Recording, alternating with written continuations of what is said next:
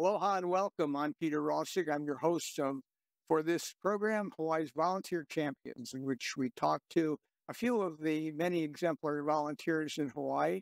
And basically, we want to find out what they do and why they do it. Why do people give up probably their two most precious resources, their time and their effort, to help some cause or some organization? And we also want to find out about the organization. So today we're going to visit with folks from the Waikiki Aquarium. And our guests are Chris Patton, who is a volunteer, and Chessa Caparros, who is the volunteer coordinator, which coordinating volunteers is more difficult than you probably realize. So we'll just jump right in. Chris, welcome to the program. Tell me what you do at the Waikiki Aquarium. Tell me why you do it. Okay, well, I volunteer in two programs. One is the which I work at least once a week, sometimes 2 times a week, and that is showing folks, especially children, the fish that are in our outside exhibit, which is Edge of the Reef, and we have a fantastic idea that I think came from the volunteer office. Is when the pandemic came and we were shut down for so long, when we came back, we didn't have the touch pool anymore. And we used to let the kids touch the hermit crabs and the sea urchins. And that was a really fun part of that job. And so instead, couldn't go back to that. And we still haven't come back to that yet. We have a scavenger hunt, and we have a laminated 2-sided 8 fish. If they can find those fish, they get a Hawaii sticker, which I have somewhere here. So that's really fun. The other job I do, which is during the school year, is the docent program, which is with the elementary school folks. And they from kindergarten through 5th grade. And we invite teachers to sign up, and they will bring their kids. And there's usually a classroom, anywhere from 24 to 30 kids. And we're sure they have enough chaperones. And our coordinator of that, Dean Spencer, age-appropriate lecture. It's not a lecture; it's a fun, interactive time, and that changes with each year. So the kindergarten through 5th grade, and then for the last 45 minutes, we as docents, and there's usually 5 or 6 of us, take 4 to 6 children and chaperone around the aquarium exhibits. And we have been, the training is very thorough, and we get to tell them things about it. We answer their questions and interact that way. So those are my 2 jobs. Where I got into this, because after I retired, I was looking for something that would involve I taught biology in high school for 10 years. And then I actually went to law school and was an attorney for 26 years. But anyway, I wanted to get back to my biology background, and I looked it up on the web, and there was do you want to volunteer at the aquarium? So I immediately went to that source because I thought this would be perfect, and it really has been. I started working in 2019, through 20, and when we closed for a little while, and then came back immediately when we opened again. Wow, that's impressive. I didn't know we had lawyers out there at the edge of the reef. So, but that's great. So you've been volunteer at the aquarium for about 4 years, all. Yeah, with break in that 1 year. Yeah, well, right. Where everybody, we sort of lost that time. We don't know where it went. So, Chessa, tell us. Chris doesn't seem too shy, but I'm guessing she hasn't really told us the whole story of how much she helps the aquarium. Tell us a little more about how valuable somebody like that is. Absolutely. So Chris, like she said, she's an educator volunteer at Edge of the Reef, and also a docent volunteer. So while she's an educator at Edge of the Reef, she's really able to make that connection with so many of our visitors, and educate them. A lot of times people are coming from all over, and they're also all ages, right? So a lot of times it's the first time people are seeing a lot of these animals. maybe it's the first time they saw a hunu. You can teach them more about, Hawaii, more about our reefs, the roles on the reefs, and the importance of all these animals. So she's able to make that connection, and hopefully after the visitors come, they can take what they've learned, outside of the aquarium, right? And hopefully that makes an impact on how they interact with our ocean and all of the animals that we have. Hopefully they learn that coral is an animal, not to step on it, right? When they're out on the reef. Right. And as a docent, we get so many school groups that come in. And like she said, we have kindergarten up until fifth grade. And being able to actually tour around these groups, it takes quite a bit of training and quite a bit of knowledge. So Chris has put in so much time and effort to learn more about all of our exhibits and actually teach this to so many of our kiki on the island, which is so important, right? To instill an ethic of conservation and the importance of all these animals at a young age. It's really, really impressive. And we're so thankful for Chris because, like she said, she volunteers in two really important, not, of course, all of our volunteers are important. Some are more important than others, that's for sure. But she has always been an amazing volunteer and also just a great positive energy, and bringing that to all of the keiki who come in and the visitors. It's really, really important. So thank you, Chris, for everything.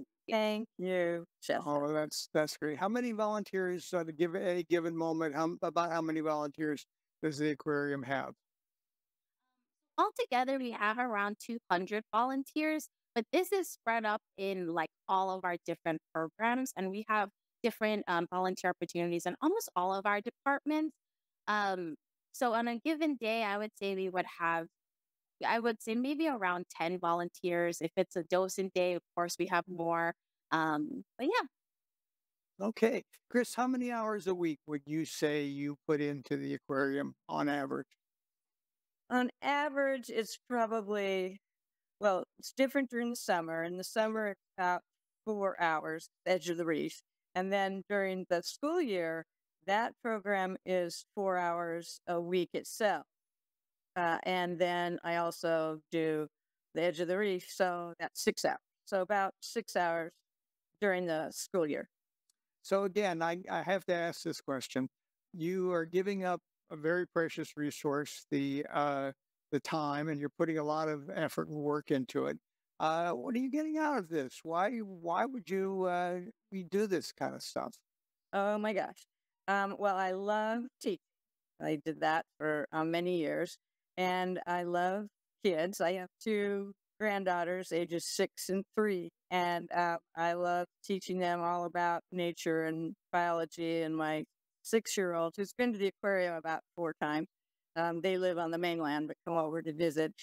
She loves animals herself, so it's been so fun to do that with my grandchildren. So getting to do it with elementary school kids and everyone who comes by Edge of the Reef is just an extension of that I love to impart that kind of feeling of that nature's important, that conservation's important. And as Chessa said, especially with our monk seal, Ho'olaina, who had to go, when the pandemic came, he had to be shipped back over to a lab in Santa Cruz, which is actually where I'm from. And he hasn't come back yet. But when he was here, and even though he's not here, I take a time with the docent program and the Edge of the Reef to educate parents and the kids about the importance of our Hawaiian monk seals when there's so few of them. And this is the only place they are in the whole world. And that's, many people don't know that. And so it's very satisfying to see them ask questions, and then hopefully they'll go home, tell their parents, and then they'll talk about it in school, and they will have the appreciation of nature, not only the marine world, but the whole world of nature, and preserving it. All right. Chessa, I got to ask you, since we got into the monk seal question, when is he coming back? Do not have a date. I'm sorry. I wish I could tell you, but I don't know myself. I know they are working on fixing up his exhibit for when he comes back, but I know we all miss him. Well, and then, it's one of the primary attractions for visitors of the aquarium, very frankly, and people show up, and frankly, I've been a volunteer there, in the gift shop more recently, and people are always asking. Some people make a trip especially just to see the monk seal, and so yeah, I don't think I have to remind you of how important he is to people, but we'll look forward to him getting back into the swing of things there. So, Chris, how did you had a background in biology, obviously, but it was a few years ago. How did you prep? The thing that terrifies me is that some little 6-year-old would ask me a question and I would have no idea what the answer was. And so, how did you prep to become a edge of the reef and a docent? Well, one, nobody knows everything. And so we often say, I don't know, either let's look it up right then. Sometimes I always have my phone with me. I always bring the books with me to Edge of the Reef. So often we can look things up, or tell them, go home, look it up, or talk with your teachers and your fellow students when you get back, find out for me. And if you come back, let me know. So you just, nobody knows everything, although some of our people that teach us know. We have a very intensive, not intense hard, but intensive training program. For the docents is a little more involved, and the Edge of the Reef is also there. Have night classes. They, I think, had one last night for the volunteers, and Mary and Dean are excellent teachers. So we have in-person learning experiences at the aquarium. We then have a shadowing program that new volunteers will shadow a senior volunteer. And so they get to see how we do it and what we do. But also we get a big binder of written materials. And I got that 4 years ago. I still reference it when I go back. I check it, up. And then there's an online course also that you can always go back to. And it's just an online, goes through all the fish and everything. So it's very intensive in that.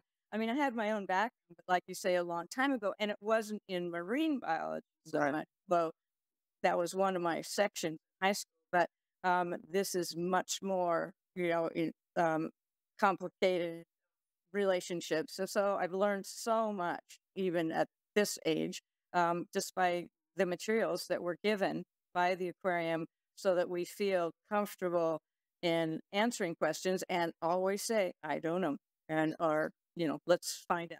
But I can tell you were a high school teacher because the standard high school teacher response when to a question is go look it up.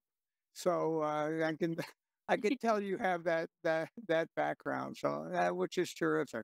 And just the opportunity to learn new things is one of the things that I find interesting and about volunteering. As I said, I have volunteered for about a year and a half in the gift shop, which, unlike the Edge of the Reef, is air conditioned. So I'm very happy in there when I'm working in there. And, seeing kids coming in and getting excited about nice if they occasionally pick up a book, but mostly it's plush toys but there's still learning opportunities. So, Chessa, let's talk a little bit more about the volunteer program. The people don't often realize, I think, that the care and help for volunteers is so important and frankly very difficult. I think you guys put in a lot of time and energy. Tell us a little bit about what you do for the volunteers in appreciation for what they do. Sure. Well, of course, we want to show our appreciation to all of our volunteers. And I try to make it a point to make our volunteer program a whole program, right? Not just, hey, you come in, you volunteer, and you leave. We try to make it a whole program where all of our volunteers eventually get to meet all of our other volunteers in different programs. Of course, we provide the best snacks, just saying. Care and feeding. Care and feeding. Yep. Always have good snacks in the office and coffee and tea, of course. But other than that, on the day to day of me, that's my favorite part of this job is also just talking with our volunteers, seeing how they're doing, and seeing them every time when they come in every week. But in addition to that, we do have different ways of how we show appreciation to our volunteers. We do have 2 appreciation events every year. So usually in the holiday time around December, we'll have our holiday appreciation. This one is more of a relaxed appreciation, I will say. We do have a little costume contest where people can come in wearing like ugly sweaters. I don't know if you guys remember. Let's see my favorite ones. Remember Ben came as the Grinch one year. Oh, I think, what's her name? Anna, she came in as Mrs. Claus. I, of course, have my festive attire for holiday time as well. But this one, we provide dinner, and all of the volunteers, they also can bring a +1. So I get to finally meet spouses and kids and all the people I've been hearing about for the past year, which is always great. And then all the volunteers can also bring pupus and desserts, which is fun. We have a couple of games out on the lawn, just as like a nice social time for the volunteers.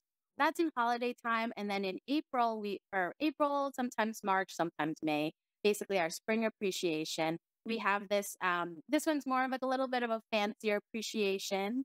We usually have it at one of the hotels in town. We do have we do have a pinning ceremony.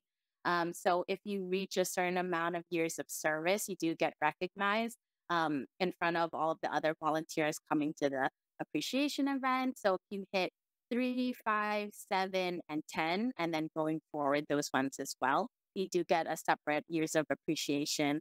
It's fun because people start to collect them over the years that they've been volunteering. I know some people like to wear the lanyards or wearing all their pins and showing how many years they've been volunteering for.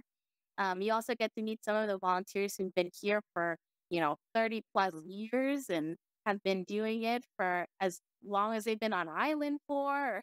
for a lot of yeah, different- that's one of the things that amazed me. I was fortunate to attend one of those, a lovely event with a lovely lunch at a very nice hotel. It was really nice. But the thing that amazed me was there were people there who have stuck with the aquarium for uh, years and years. What's the longest uh, uh, person in your memory or in your experience of the longest volunteer? In the past, I think it hit up to like 42 years. And right now, I can't remember. I know the person. I think they hit, I want to say almost 40. This person who's, Wow. she used to volunteer at Edge of the Reef. She right now does gift shop as well. She's still coming in. I'm going to see her next week. Great. Terrific. Chris, do you kind of recruit among your friends? Do you try to get other people to become volunteers, or is this just kind of something that you do uh, for yourself? Well, I definitely talk about it a lot. So actually, I learned that a friend of ours on the island who had her mother who is in her 90s has a friend who's in her late 80s, also volunteered as a docent. So I got to connect with her, and we talk about it. I've tried with other people and I certainly people who come by the reef and that are in the docent program, and that if the kids or the parents are there for chaperoning and at the edge of the reef. And so I often, especially if the kids are excited, I say, hey, when you grow up, you can volunteer here, you can get a job here. Wouldn't it be cool? And so I do it more like that. I have talked about it to my friends. I don't go out and actually say, well, I say if you want something to do, come do this. So, yeah. Interesting. And you've been doing this for some years now, and you've been involved with a couple of different programs. Is there something you would change? Is there something you think could be improved? I'm sure Chessa wouldn't mind if if the treats aren't really up to your stand. But yeah, go ahead.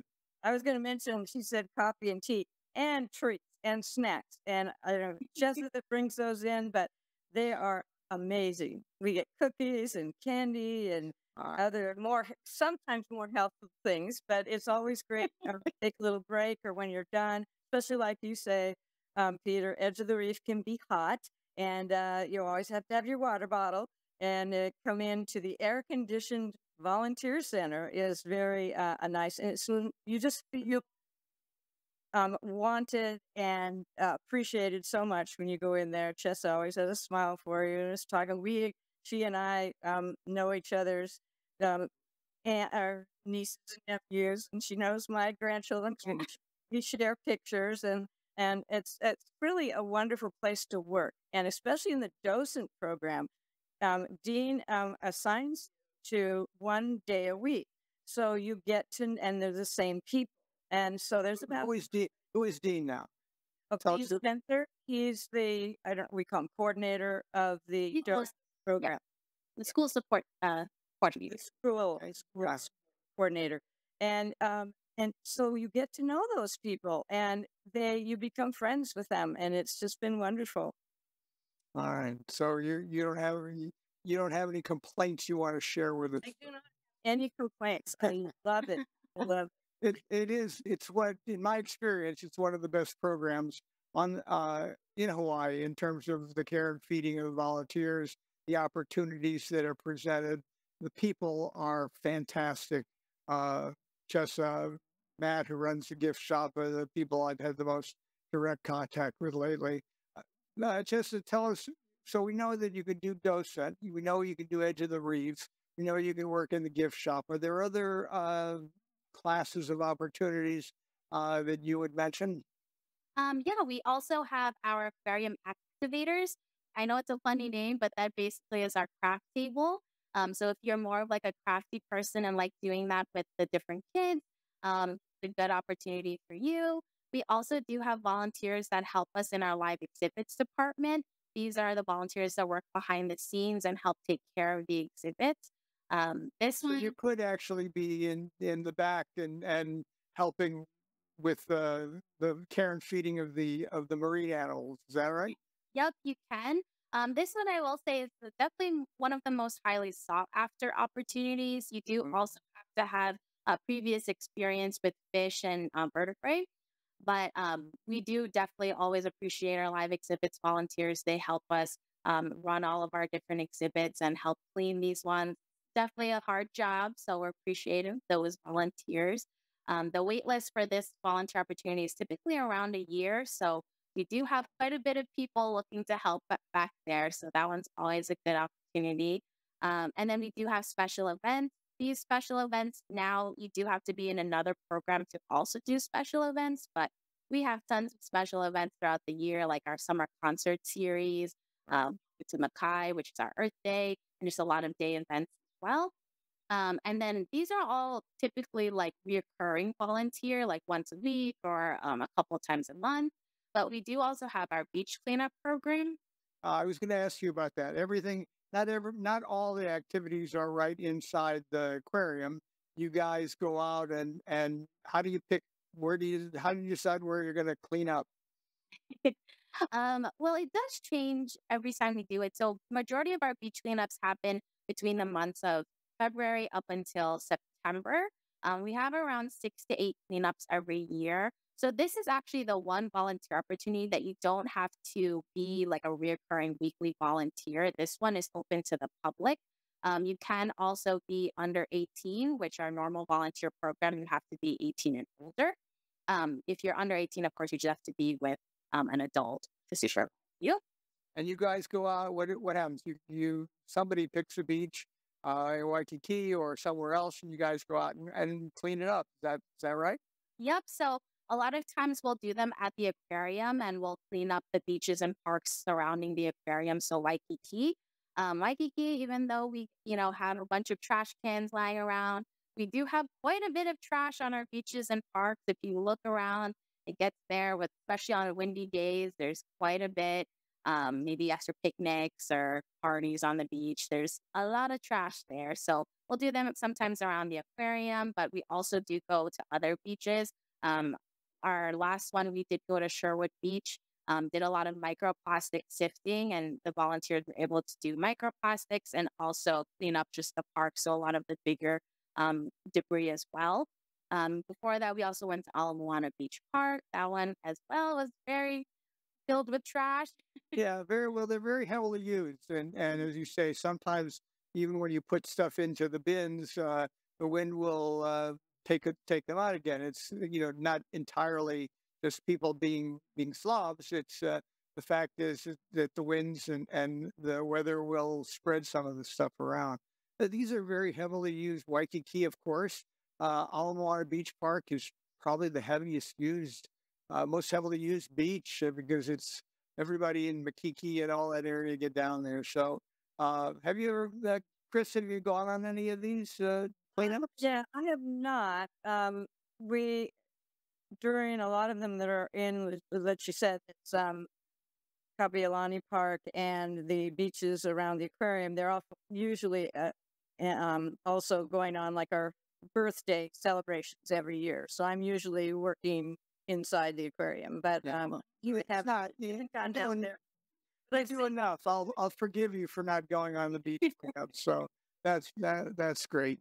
Chessa, how does somebody become a volunteer? They can apply online, so they'll head to our website, waikikiaquarium.org, and they'll go on the volunteer page, and they can actually see all of the different volunteer opportunities that we have, the different requirements as well, and they apply online. After they submit their documents, which is just a background check and TB clearance, and especially they have to be over 18, then we'll set up a meet and greet where me and you will actually go and tour around the aquarium, talk a bit more about our volunteer program, and then whichever volunteer program or programs that they choose, I'll explain more for the next steps for that. All right. So start online and kind of move up from there. It's don't just show up one day. Start by going to the website and getting the basic information and then signing up. Yeah. Okay. Thank you. We're coming to the end of our half hour. It always flies by for me. Chris, any last words that you want to share with people? And well, I basically want to say that if you're looking for a very satisfying, very important volunteer expression time so that you want to experience, do it. Just go in, make your application, meet Chessa, and I'm sure you'll love it. all right, thank you. Chessa, any last words? We've got about a half a minute here. Nothing but thank you both for being amazing volunteers. And if you're interested in volunteering, it doesn't hurt to submit an application just to learn more. All right. Thank you so much, both of you, Chris and Chessa from the Waikiki Aquarium, Chris Patton, a volunteer, Chessa Caparros, who is an exemplary volunteer coordinator. Thank you very much for being here. And we're always looking for new organizations or new volunteers. So if you're watching and you have a suggestion, send it to Hawaii's Volunteer Champions at gmail.com. And we're going to leave you with a thought about volunteering, as we always do at the end of these shows. Just a moment to reflect on the value, the incredible value. So many organizations would come grinding to a halt if it were not for the volunteers who give their most valuable resources to support them. So thank you so much. We'll be back in a couple of weeks. And thank you to my 2 regular viewers and anybody else who wandered in. Thank you to Chessa and Chris, and aloha.